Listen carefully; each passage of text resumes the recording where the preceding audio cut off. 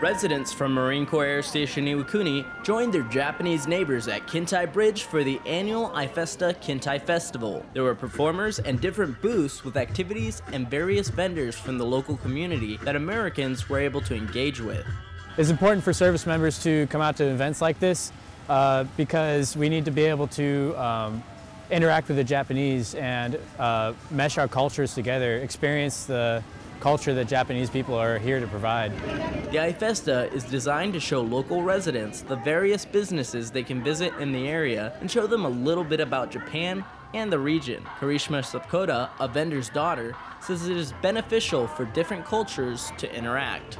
American and Japanese people can be friends and enjoy together. They can share cultures and they can have fun. Vendors provided homemade knickknacks, food, and information on the history and culture of Japan. Reporting from Iwakuni, Japan, I'm Marine Corporal JonSebastian Andrade.